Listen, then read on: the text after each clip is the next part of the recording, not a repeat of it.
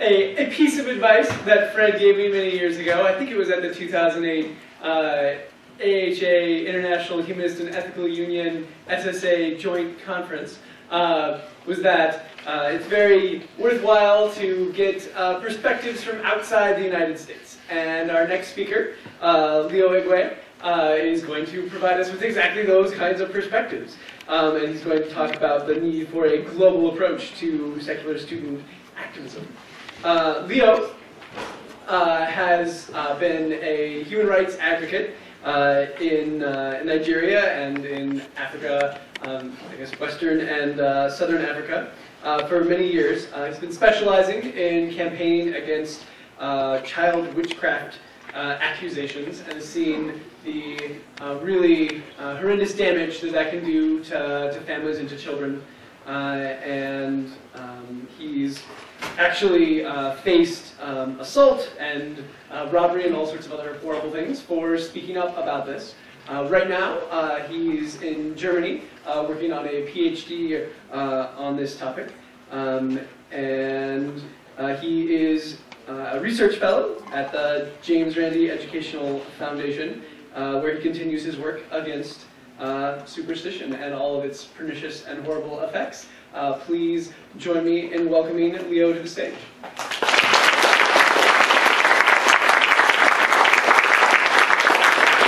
You look like you brought technology. Thank you, August, for the introduction. And thank you, friends, for inviting me to speak at this event. I feel honored to be part of the biggest gathering of secular students in America, and I think in the world. I'm currently doing a research program at the University of Bayreuth in Germany, so I understand how demanding it can be for students to organize non-academic programs on campuses. So I salute you all for your time, efforts, leadership, and commitment in promoting secular values. When I was in Nigeria and leading the Nigerian Humanist movement, I was in touch with the Secular Students Alliance.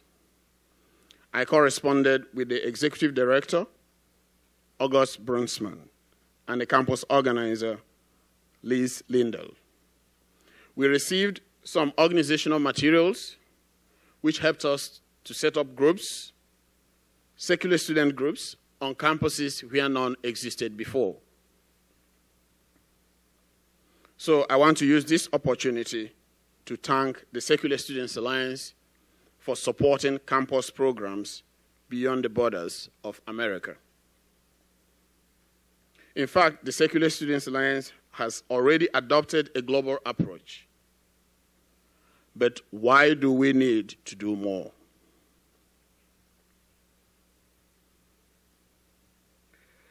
Friends, the future of secularism in America will be shaped not only by what takes place in Washington or at the House of Congress, but also what happens in our schools, colleges, and universities. The project of a secular America will be determined not only by what politicians do, the bills they sponsor, the laws they pass, or the rulings at the Supreme or district courts, but also by what students do. For some reasons, our national humanist and free thought groups tend to invest so much energy and resources lobbying the politicians in Washington and getting them to uphold secular values. But they tend to forget one thing, that the seeds of the damage they're trying to rectify at the House of Congress, many of those seeds were sown on the campuses. And that if we are to win the battle for a secular America in Washington, we have to win the battle for a secular America in our classrooms and lecture halls. So campuses are a major front in the campaign for the separation of church and state. So we need to support secular student groups. We need to ensure that the Secular Students Alliance continues to grow from strength to strength and its influence from campus to campus. Yeah, when I was coming from the airport, that was yesterday, so I was discussing with Joe, and he told me about the situation and how things are going at the Secular Students Alliance. I think we got to a point, he told me that the budget of a branch of the Methodist Church here in Ohio, that they have, the budget is more than that of the Secular Students Alliance. There's a national group. So, and we have to fix that. Yes, we have to fix it because if we really have to have influence, so much influence, throughout the country, we cannot use a budget, a very small budget, that is smaller than that of a branch of a church here to do that. So if our influence has to grow, our budget has to grow. So again, we cannot have a secular America with schools, colleges, and universities where education and indoctrination mix, where creationism is taught in science classes, where there is no wall separating teaching and preaching, where classrooms are extensions of churches, mosques, temples, or where the values of reason, science, and critical thinking are treated with disdain. Friends, secularism on campus and secularism off campus are intertwined, are interconnected.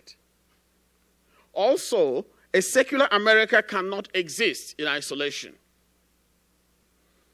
We cannot strictly have a country where there is a wall separating church, mosque, and state, in a world where such separation is vehemently and violently opposed. This is because the world is changing rapidly. Human beings are getting more interconnected in ways we could not have imagined a few decades ago. What happens in one country shapes issues and events in other countries. News travel at a great speed. This conference is being followed not only by those of us who are present in this hall, but also via Facebook, Twitter, Instagram, so many online facilities, by secular students from Oslo to Cape Town, from Kabul to Istanbul, from Tokyo to Abuja, Sydney to Seoul. Secularism has gone global. So we need to re-strategize. We need to reposition the secular students movement to respond to the challenges facing students in the contemporary world. Why do we need to do that? Many students and young people find themselves in countries where they cannot think freely, where they cannot ask questions or express their views without fear. Fear of being molested, fear of being imprisoned, fear of being attacked. These students, these secular students, they need a voice. And the Secular Students Alliance can be that voice. In some parts of the world, it is not permissible for students to meet the way we are meeting here today. In fact, many students live in countries where a secular gathering like this could earn them a jail sentence or attacks by fanatics. These students need a group they can connect with, at least virtually. And the Secular Students Alliance can be that group. Now, think about the case of Malala, who was almost killed by the Taliban for campaigning for girls' education in Pakistan. Think about the case of over 200 schoolgirls kidnapped by Boko Haram from their dormitories in Nigeria. These girls were abducted in the course of their quest for education and knowledge by those who believe that girls are better as sex slaves than being educated.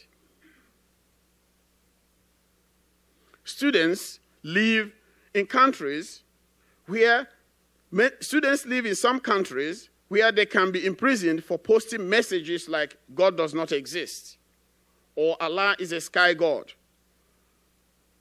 or any message that is critical of Islam or religion in general on their Facebook pages.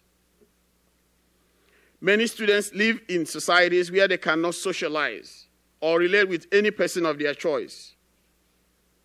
In societies where they cannot renounce Islam, as in the case of Sudan, or they cannot convert from Christianity to religion, from Christianity to Islam, or from Islam to Christianity. They cannot renounce their religion. In Nigeria, we have had cases like that. In Jordan, we have had cases like that.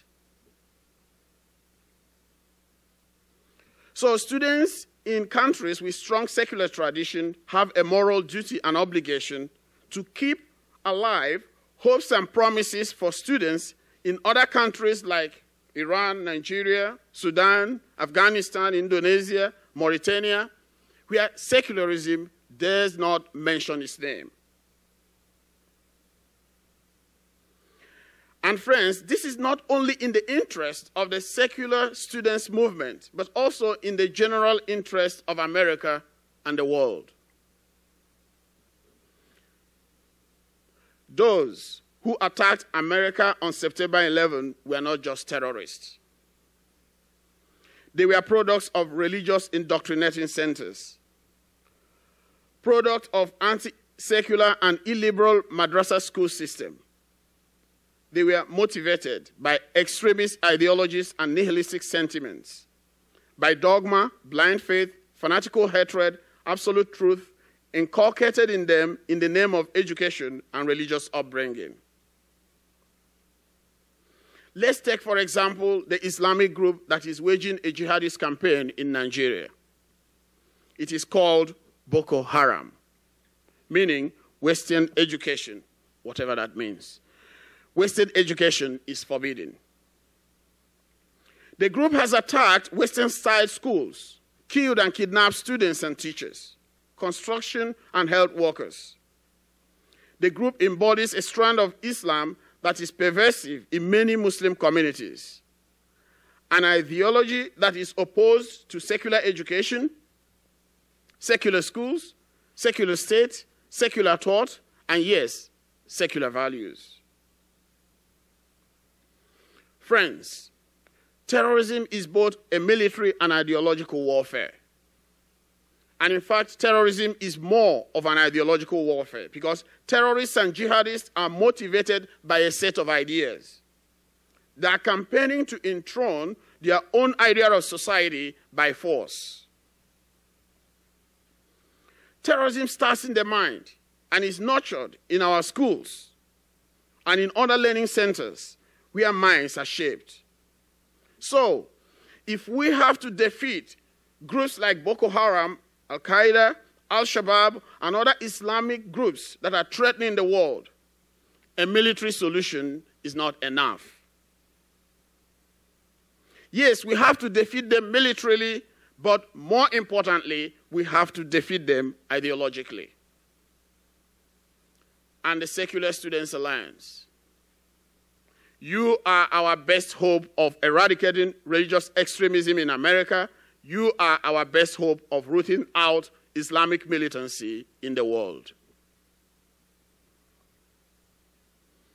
Friends, the lynch mob attacking and killing alleged witches in many parts of Africa, Asia, and Oceania are products of faith-based education and instruction in schools and in families. They are products of magical and mystical thinking that is so entrenched on campuses in these parts of the world. I guess for many people in the US, here in the US, and in other parts of the Western world, witch hunting is a thing of the past. Sadly, this is not the case. Those who engage in occult business today may not say that they are expelling witches. They say they are casting away demons. or evil spirits, or that they are performing exorcism. As you may have heard, Pope Francis recently has shown us that he is not as modern as many people may think. He recently recognized an international association of exorcists, and I call that an international association of witch hunters. The recognition of exorcism by the Pope is an endorsement of witch hunting, because witch hunting is a form of exorcism, and the Vatican should be roundly condemned for sanctifying this abusive process. So, witchcraft is re-emerging in different forms, with force and ferocity, partly due to the failures in our school system. And we must confront it, we must fight it. We must try and nip it in the bud. And the best place to wage this battle against witch hunting or exorcism is in our schools. And the best way to fight it is by promoting secular thinking and values. So today, we need a robust global secular student activist program to counter the ideologies that foster extremism and superstition. We need a proactive secular student movement driven by the force of logic, critical thinking, and free inquiry, not the force of arms, to confront the wave of Christian, Islamic, Hindu, Buddhist, animist, and other shades of religious militancy raging in the world. We need to counter the currents of dark age and religious radicalization on campuses in America and around the globe by adopting a global approach to secular student activism. Friends, I'm aware that the challenges are enormous, and the Secular Students Alliance cannot confront them alone. It cannot meet all these demands without the support of like-minded individuals and groups in other parts of the world. And I want to assure you today that as the Secular Students Alliance embarks on addressing the global needs of secular students, you have in me a staunch friend and ally. Thank you.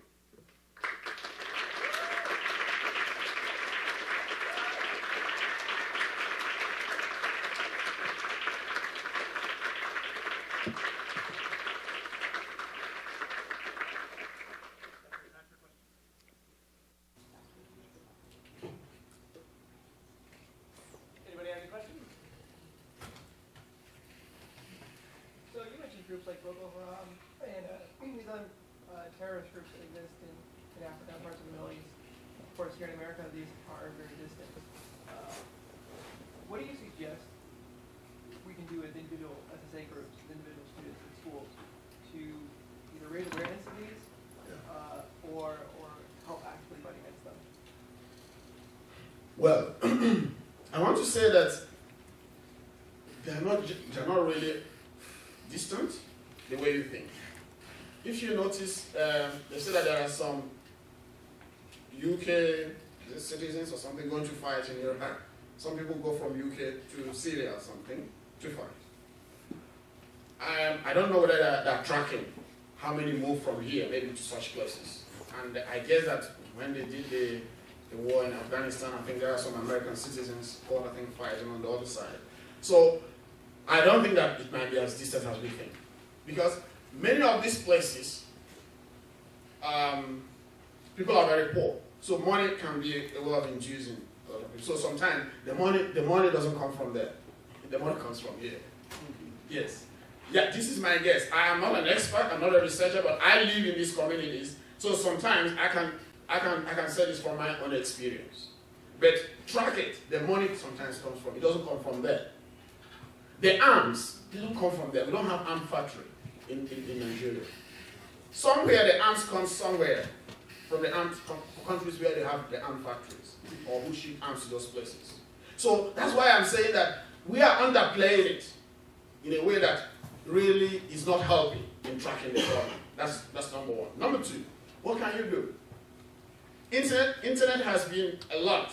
It has been useful, even for us out there. So sometimes the articles you post, sometimes the issues you raise, the discussions you have, you inspire a lot of people. A lot of people follow what goes on here. Yeah. So you can inspire a lot of people by either trying to blog on some of these issues and also trying to bring perspectives from different parts of the world. Because you see a lot of people following what goes on websites of organizations here than what actually goes on, in their own societies. So bringing those issues, making them topical issues, discussing them, bringing different perspectives, raising the awareness, can also help inspire people and encourage them. Yeah, I'll dissuade them if they're trying to do something criminal. Yeah. You touched upon a little bit about the blasphemy laws in some of these countries. My question is, like, how do we? What's the best way for us for like-minded people in those countries to spread our ideas without being subjected to these laws for sharing these ideas? Yeah, I don't know what I can call the best. So what I can just say here now is that maybe what are some other ideas, Yeah. we could, or ways then which people can adopt which might be useful. When one is dealing with a fanatic, it's difficult to know what best could one use to really stop a person from acting in a horrible way. But like I said, something on the internet, sometimes you might not know whom to track. Yes. I think that when we discuss it, when we make it an issue, when we try to integrate it in our programs, like sharing experiences of what is going on. Like in Nigeria, we had this case of a guy of around 29 years who left Islam, and the parents said he had some mental problem, so they took him to a mental hospital. Yeah. So what did he do? He sent out a message, I think, via the Twitter or something, because he had a Twitter account. So we were able to rally support and campaign and put pressure on the government, and eventually he's out of the hospital. So it's risky, yes, but we can always find a way to support them by raising the awareness that this is what is going on. Like what happened in Sudan. I think that if not that there was some international pressure, maybe the story would have been different. So raising awareness, international awareness around it, without necessarily maybe attacking, the government in question. I think sometimes it helps.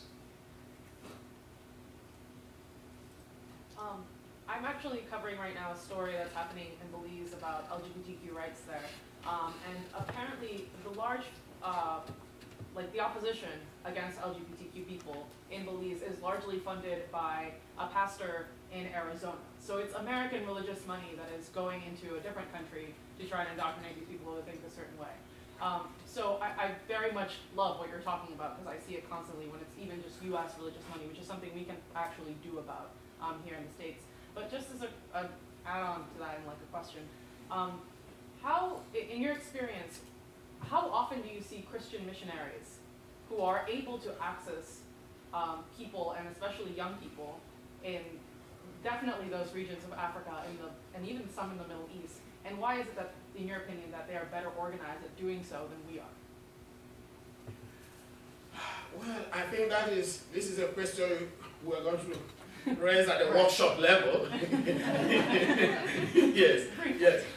But I must say, and this is probably one of the issues we're going to discuss at the Foundation Beyond Belief conference. I think we have to, first of all, say, yes, we have done poorly in this area. First of all, we have to admit that. Yes. We must acknowledge it. Then we now ask ourselves, why and how? Then we brainstorm and come up with ideas. But unless we have acknowledged, but you know, sometimes there's this arrogance that, yeah, we're there, secularists, new atheists, yes, we're there. Where are we? Yes. Fred Edwards, I acknowledge, I was inspired by your speech. I know that we have made progress, but I think we still have a long way to go. We still have a long way to go. Comparatively, we have made some progress. Yes, I agree with you, but we still have a long way to go. What the point raised now is that we need to get more organized. Yes, and we need to stop fighting over labels. Yes, I like what August was saying about whatever level you want to get onto. Yes, then get organized, then get focused. And sometimes we need to, like you said, internationalize our scheme. Sometimes we have groups, we look at only our own state, as it concerns our state or something like that. So we need to come up with international programs. So that is how those missionaries are not there. Some people sent them, some people are supporting them. So we need to get, it may not be everybody, yes. Some people might be working in America on American-based issues. Some people might be interested, like you said, in Belize or something. Yes, and there will be people here to support the person to do the work. I know that if we come up with those programs, there will be people who will volunteer.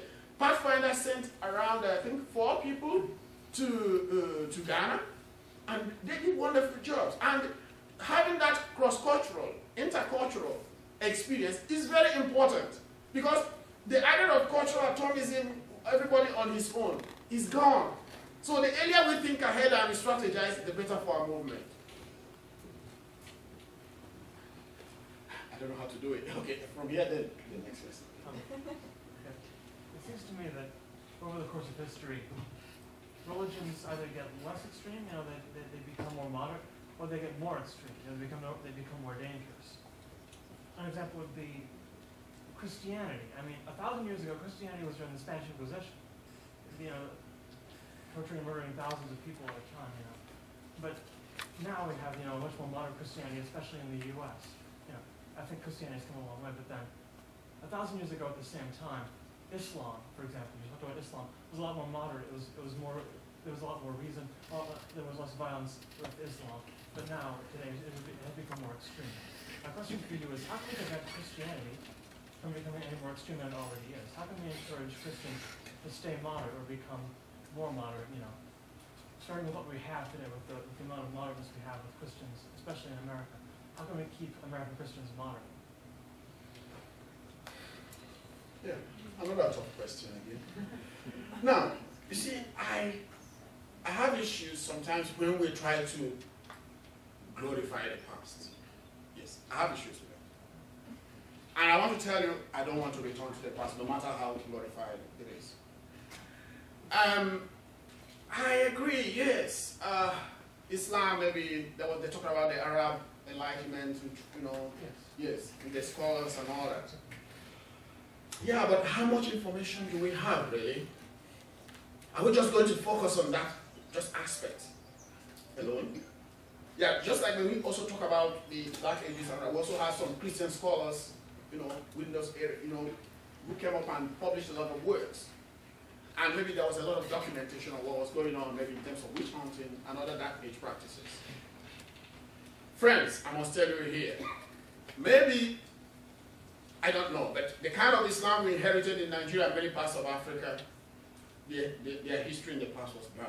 It's not something to write home about. We had a jihad in the 19th century. Yeah, maybe that might not be relevant. That might not be maybe so many centuries ago, but I mean, I think that it was a kind of genocide. Yes. But those people then were celebrated. They were treated as heroes. The person who led that jihad is called Sheikh Uthman al-Fodi. He's treated as a hero today in Nigeria. He's a criminal. Yes, by today's standards, some of those people will look at, they were heroes then, they should be in jail in their life today. So there is still nothing. I'm still not convinced about that past. Because we don't have enough history. We don't have as much information as we have today for some of those things. How do we stop it? I think that promoting secular values, critical thinking, I don't think there's any other way to do it. I know. But religious claims, they need to be subjected to scrutiny. Number one, who wrote the Bible? Who wrote the Quran? Somebody will tell you, oh yeah, Allah dictated the Quran. How? How? Thank you. And you dare not ask this question. When are we going to ask it? They didn't ask it. That time, they were having a lot of scholars. They didn't ask the question. If you ask it, they will cut off your head. That's how we're talking about. And they're still doing it today. When are we going to ask this question? Who wrote the Quran? Oh, it was dictated to an illiterate. An illiterate all of a sudden started writing. Writing what? And you don't. They still keep people if you tear a piece of Quran. In Nigeria, a woman used a piece of Quran unknowingly as a toilet tissue. They cut off the head of her husband. And paraded it on the streets. Today. And that time we are talking about, if they did it, what would happen to the person? Are you sure they won't have done what? They will wipe out the whole family? I'm not sure. That's why I said I am skeptical when it comes to that. I cannot give them that credit. After all, I wasn't there. Yeah. Somebody can help me. Okay, there. Okay. You mentioned how some in parts of Africa face not only persecution, but in the face of some countries, even arrest for renouncing their religious faith. If I may inquire, what have people like you done to create safe zones for such people, and are there any take-home lessons that we can add from that we can use even in places where they may not face such more than, I guess I want to call, what do I want to call it? I guess maybe being ostracized by the members of their community.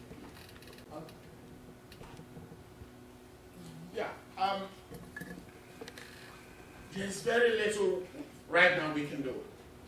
Yes, in terms of creating a safe space, because I must tell you, it's difficult to get a safe space. Let me give you an example.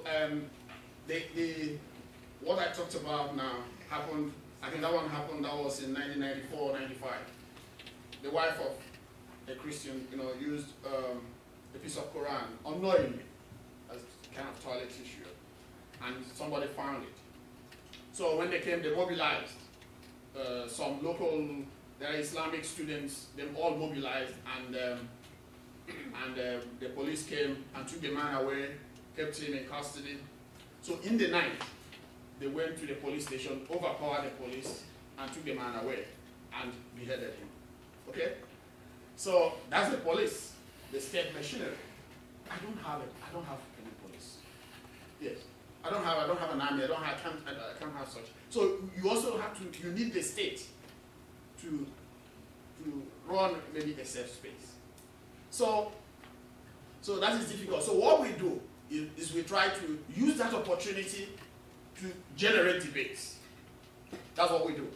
Because we are always told in Nigeria that, oh yeah, Christianity is, this, Islam means peace, but violence is what is going on.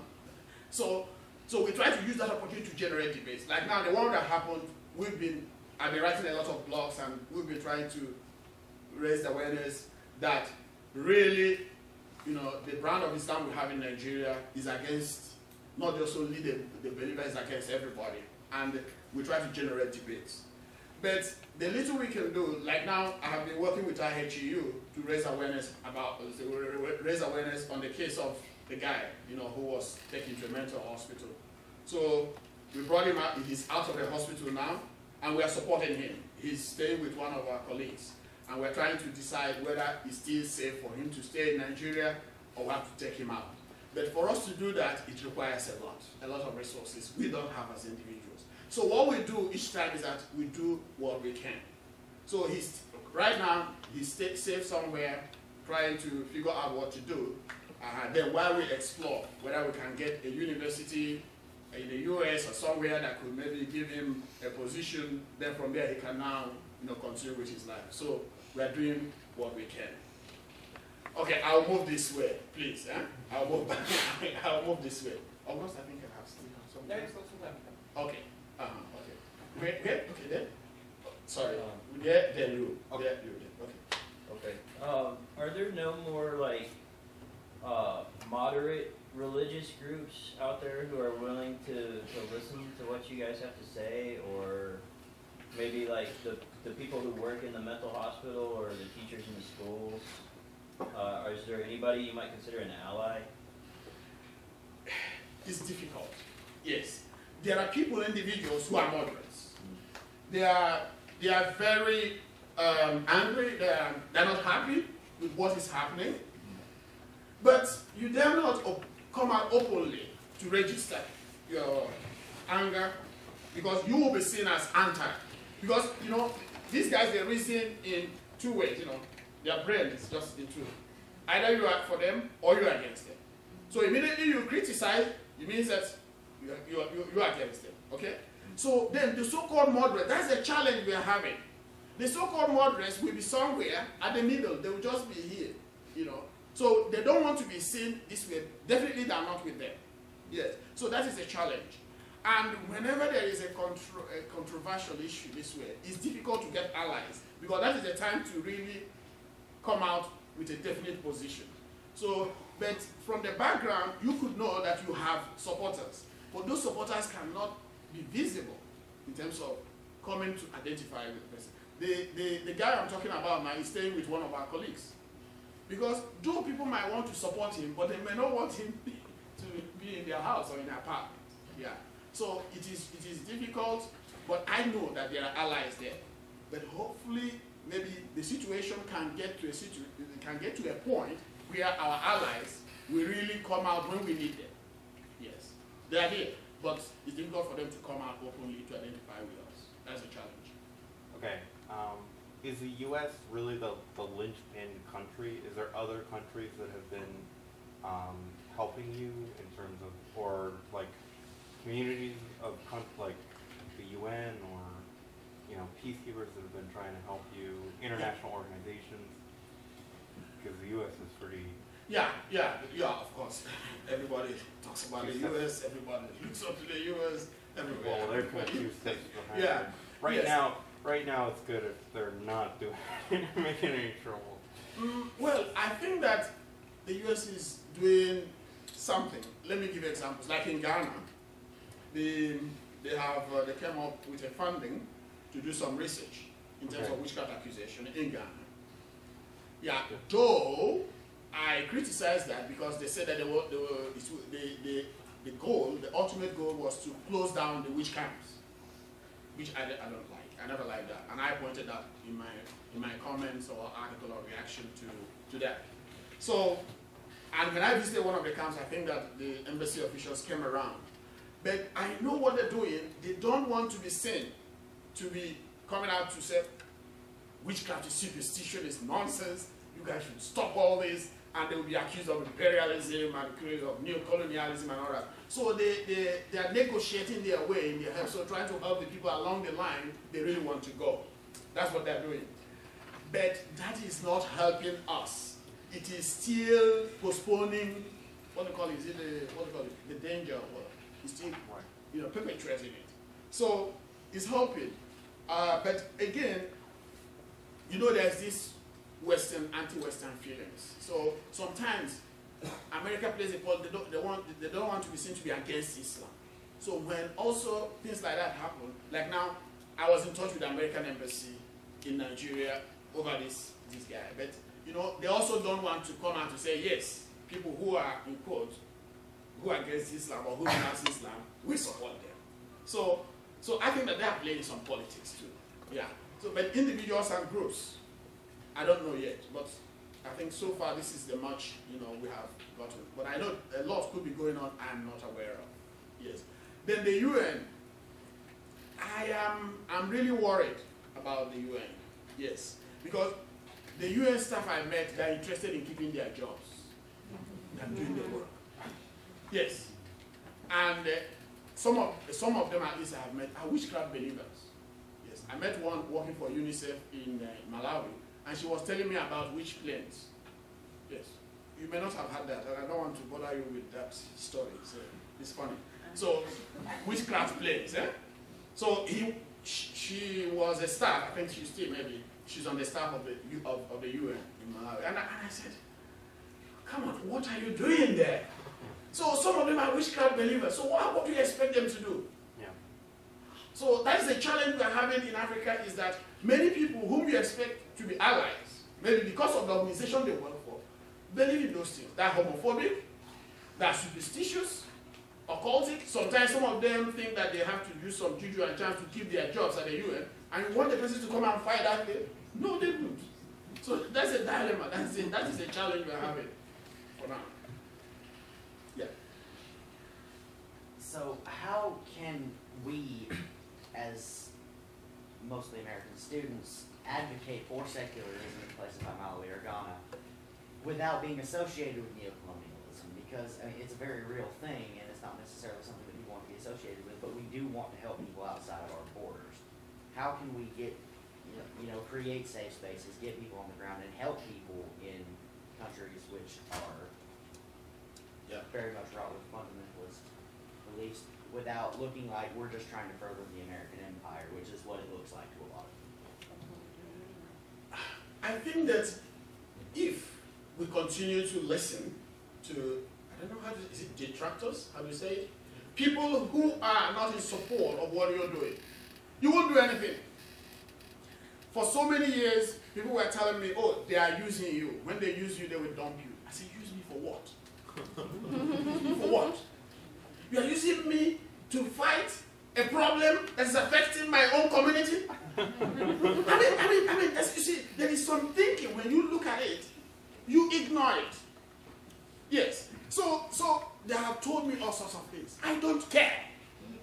I don't care. That's the word. I don't care. So if we continue, if we say, oh, because they will accuse us of racism, then you don't go and tell people, look, these witchcraft narratives are informed by fantasies. Are you really convinced of that? If we are convinced, if we are driven by the conviction, if we think that the cause of reason is not just good for America, but good for the world, I think that we should not allow those who want to accuse us of racism or neocolonialism to stop us. Period. So also, people said, oh, I'm a kind of Western puppet or thing. You know, they call me all sorts of things. I don't care. If you reason, they say you are Western. I say, what does Western mean? What does it mean? So you get, it's not only you that you get some, get called names. We also get called names. Yeah. But what drives us? Is it the name calling? Or the conviction? The passion for what we believe in? I think one should take precedence. That's their passion and our commitment to reason. So as long as we are doing that, people will always find a way to come around at a point. But we should not wait for them to come around before we get things done. Otherwise, we'll be postponing, the whole thing. The solution to the problem. There was some hands at the back. Okay, yeah. One of my coworkers just got back from a Christian missionary trip in Uganda, and he said that there he found a lot of people who are very fascinated to learn more about Christianity and who seemed to be in awe of him. What kind of things, he said it was more interesting it was easier to promote Christianity there than here in the United States. So I wondered if you had some ideas what kind of things might be driving the interest in Christianity over there. Well, I also, you see, there are some reports you get. I don't think there's any missionary that will come back from Africa that will tell you I was well received or something. Yeah, have you gotten a report like that? Why don't you ask questions? Why? And sometimes, why not go, not with an agenda or agendum or whatever, just go there freely and look around. and ask yourself, are these people really Christians?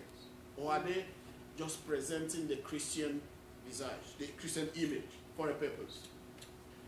Christianity was imposed on Africans, and it's still being imposed with money and scholarship.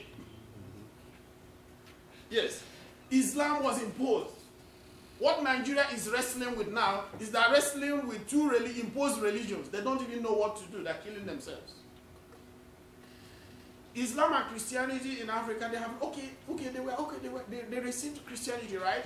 But they still believe in witchcraft. Go and read about child sacrifice in Uganda.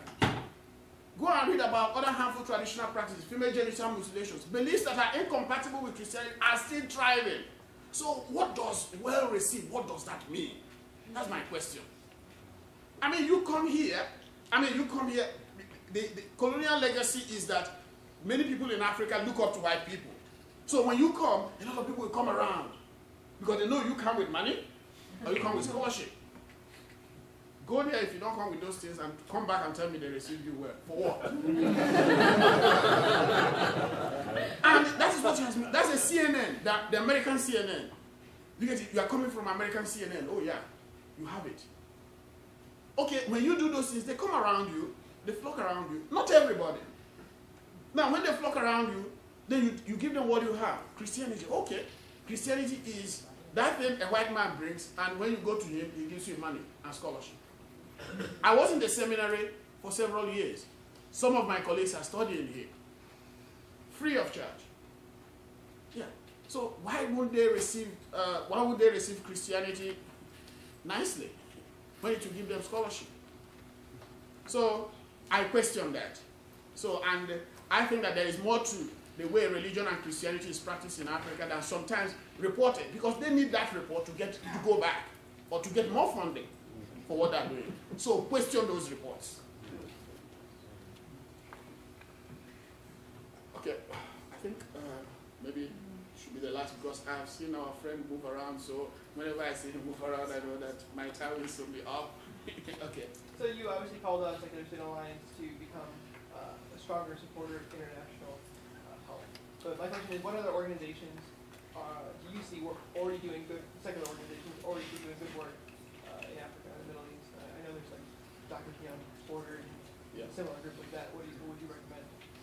Is it in terms of organizations they can work with? Just doing the most good. In terms of work? In terms of helping communities there. So general welfare, I guess.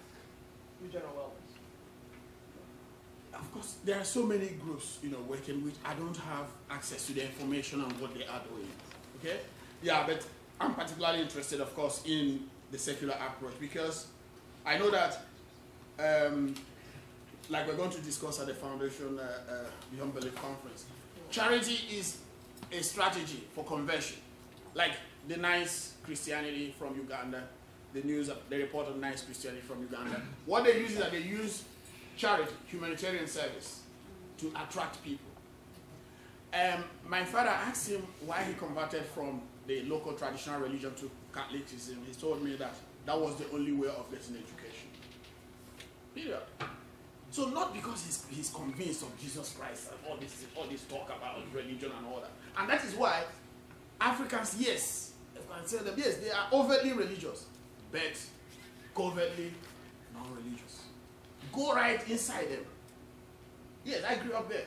Because religion came with a lot of power. Yes, it's a tool for domination.